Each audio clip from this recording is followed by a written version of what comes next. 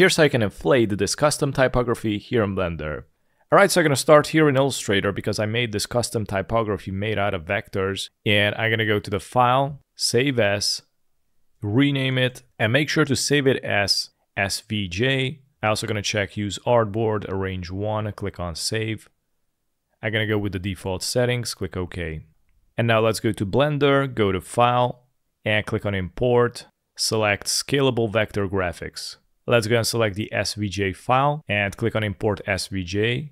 And as you can see here, we got the text. I'm also going to reset the XYZ axis because it's in the corner. So I'm going to go to the Object, Set Origin, and select Origin to Geometry.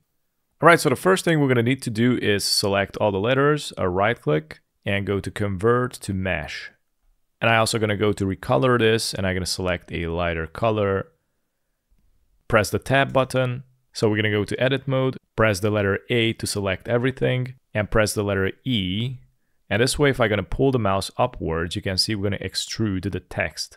But I want a small little extrusion, something like this.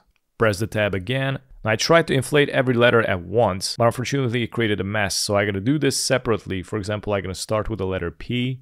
And let's go to Modifier, Add Modifier, type in Remesh, Enter. And for these curvy shapes, I went with the smooth. I'm also going to check smooth shading and increase the up-tree depth. I'm going to go with 7. Let's go here, click on Apply. And now let's go to Edit Mode, press the tab, or you can go here and select Edit Mode. And make sure to set on Edge Select. Let's go to Select, and I'm going to select Sharp Edges. Now the latest Blender 4.3, the sharp edges are going to be located right here, but previously I saw that this option usually is located somewhere here in the center with a different name, which is Select Sharp Edges. So anyways, from here let's go to the data, click on the plus, we're going to add a vertex group, double click to rename, type in edge, and click on Assign. Let's go to Physics, let's add the cloth, let's scroll down, and here activate the pressure. And I'm going to go and increase the pressure to 100.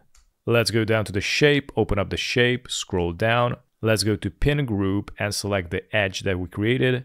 And let's go to shrink factor, type in -0.5 and press the tab to go back to object mode. And now all you need to do is go to the playback, bring it to the right, for example to frame 50, and it's going to look something like this. Right now it looks pretty bad as you can see. Because of that, I'm going to go to the modifier and add a subdivision modifier, enter, and it's going to smooth out. So pretty much this is how I make it. Repeat the steps with the rest of the letters, and there it is. Thanks for watching and subscribe for more tutorials.